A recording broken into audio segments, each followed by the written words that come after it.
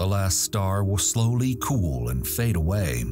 With its passing, the universe will become once more a void, without light or life or meaning. So warned the physicist Brian Cox in the recent BBC series Universe. The fading of that last star will only be the beginning of an infinitely long, dark epoch. All matter will eventually be consumed by monstrous black holes, which in their turn will evaporate away into the dimmest glimmers of light. Space will expand ever outwards until even that dim light becomes too spread out to interact. Activity will cease. Or will it? Strangely enough, some cosmologists believe a previous, cold, dark, empty universe like the one which lies in our far future could have been the source of our very own Big Bang. But before we get to that, let's take a look at how material, physical matter first came about. If we're aiming to explain the origins of stable matter made of atoms or molecules, there was certainly none of that around at the Big Bang, nor for hundreds of thousands of years afterwards. We do in fact have a pretty detailed understanding of how the first atoms formed out of simpler particles once conditions cooled down enough for complex matter to be stable, and how these atoms were later fused into heavier elements inside stars. But that understanding doesn't address the question of whether something came from nothing.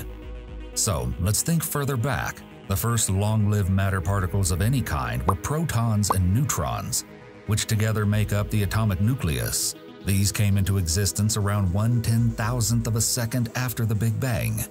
Before that point, there was really no material in any familiar sense of the word. But physics lets us keep on tracing the timeline backwards to physical processes which predate any stable matter.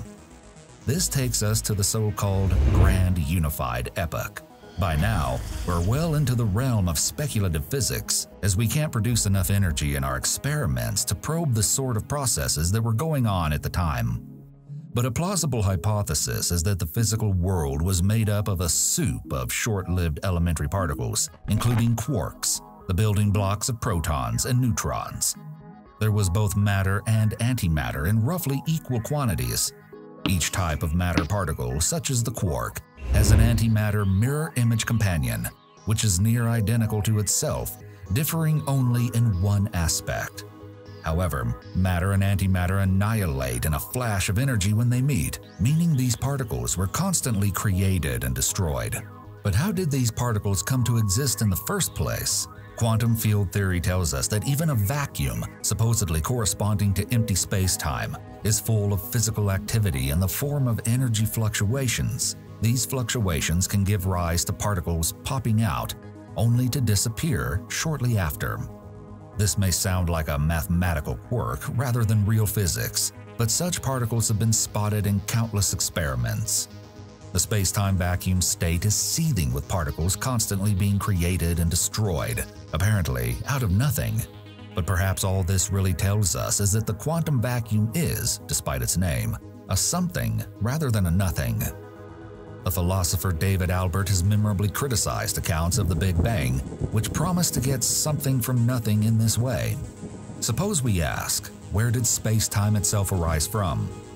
Then we can go on turning the clock yet further back into the truly ancient Planck epoch, a period so early in the universe's history that our best theories of physics break down. This era occurred only 1/10,000,000th of a trillionth of a trillionth of a trillionth of a second after the Big Bang. At this point, space and time themselves became subject to quantum fluctuations. Physicists ordinarily work separately with quantum mechanics, which rules the micro-world of particles, and with general relativity, which applies on large cosmic scales. But to truly understand the Planck epoch, we need a complete theory of quantum gravity, merging the two.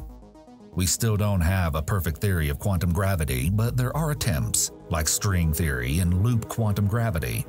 In these attempts, ordinary space and time are typically seen as emergent, like the waves on the surface of a deep ocean. What we experience as space and time are the product of quantum processes operating at a deeper, microscopic level. Processes that don't make much sense to us as creatures rooted in the macroscopic world. In the Planck epoch, our ordinary understanding of space and time breaks down, so we can't any longer rely on our ordinary understanding of cause and effect either. Despite this, all candidate theories of quantum gravity describe something physical that was going on in the Planck epoch, some quantum precursor of ordinary space and time. But where did that come from? Even if causality no longer applies in any ordinary fashion, it might still be possible to explain one component of the Planck epoch universe in terms of another. Unfortunately, by now, even our best physics fails completely to provide answers. Until we make further progress towards a theory of everything, we won't be able to give any definitive answer. The most we can say with the confidence at this stage is that physics has so far found no confirmed instances of something arising from nothing. To truly answer the question of how something could arise from nothing, we would need to explain the quantum state of the entire universe at the beginning of the Planck epoch.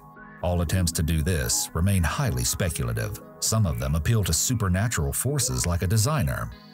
But other candidate explanations remain within the realm of physics, such as a multiverse, which contains an infinite number of parallel universes, or cyclical models of the universe being born and reborn again.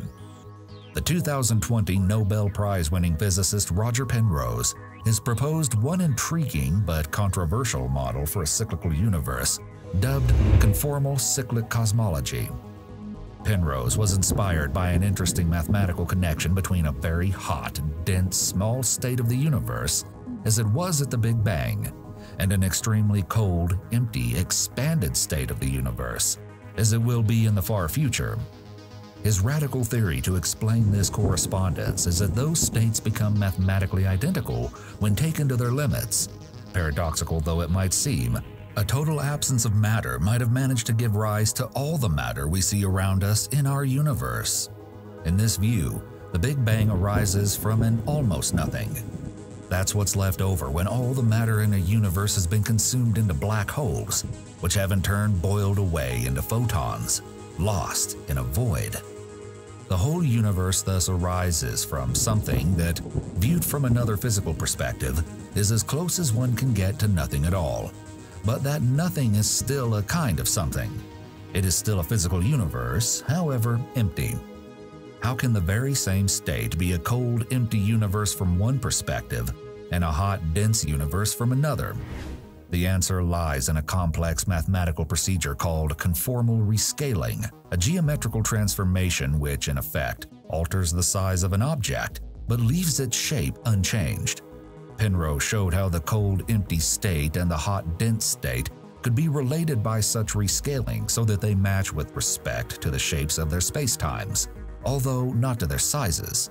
It is admittedly difficult to grasp how two objects can be identical in this way when they have different sizes, but Penrose argues size as a concept ceases to make sense in such extreme physical environments. In conformal cyclic cosmology, the direction of explanation goes from old and cold to young and hot. The hot, dense state exists because of the cold, empty state, but this because is not the familiar one, of a cause followed in time by its effect. It's not only size that ceases to be relevant in these extreme states, time does too. The cold, empty state and the hot, dense state are in effect located on different timelines. The cold, empty state will continue on forever from the perspective of an observer in its own temporal geometry. But the hot, dense state it gives rise to effectively inhabits a new timeline all its own. It may help to understand the hot, dense state as produced from the cold, empty state in some non-causal way. Perhaps we should say that the hot, dense state emerges from, or is grounded in, or realized by the cold, empty state. These are distinctly metaphysical ideas which have been explored by philosophers of science extensively, especially in the context of quantum gravity where ordinary cause and effect seem to break down. At the limits of our knowledge, physics and philosophy become hard to disentangle. Conformal cyclic cosmology offers some detailed, albeit speculative, answers to the question of where our Big Bang came from. But even if Penrose's vision is vindicated by the future progress of cosmology, we might think that we still wouldn't have answered a deeper philosophical question, a question about where physical reality itself came from. How did the whole system of cycles come about? Then we finally end up with the pure question of why there is something rather than nothing, one of the biggest questions of metaphysics. But our focus here is on explanations which remain within the realm of physics. There are three broad options to the deeper question of how the cycles began. It could have no physical explanation at all, or there could be endlessly repeating cycles, each a universe in its own right, with the initial quantum state of each universe explained by some feature of the universe before. Or there could be one single cycle, and one single repeating universe, with the beginning of that cycle explained by some feature of its own end. The latter two approaches avoid the need for any uncaused events, and this gives them a distinctive appeal. Nothing would be left unexplained by physics.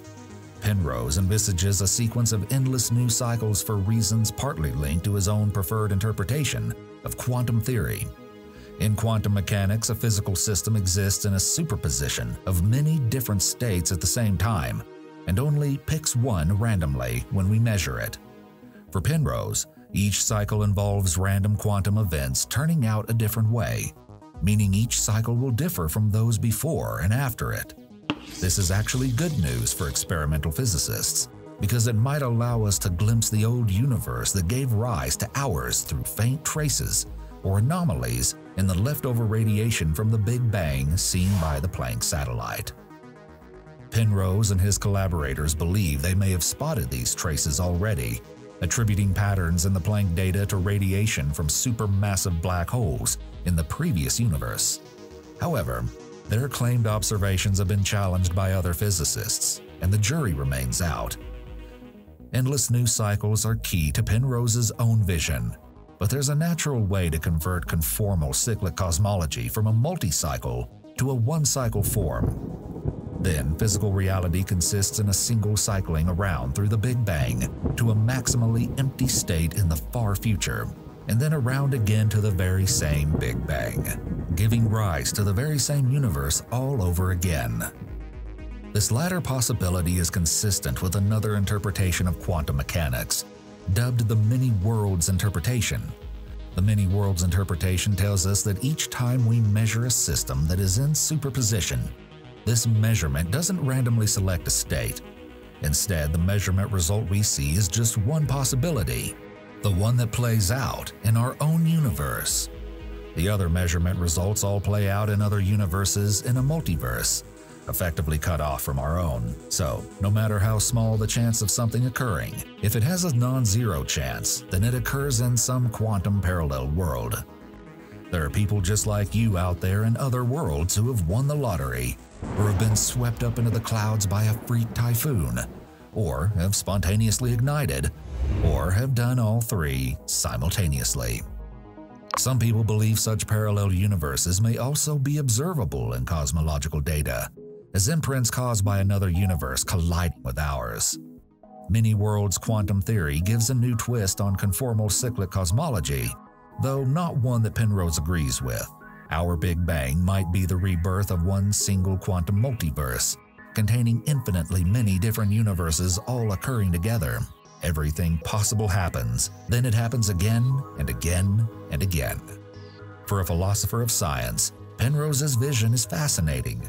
It opens up new possibilities for explaining the Big Bang, taking our explanations beyond ordinary cause and effect. It's therefore a great test case for exploring the different ways physics can explain our world.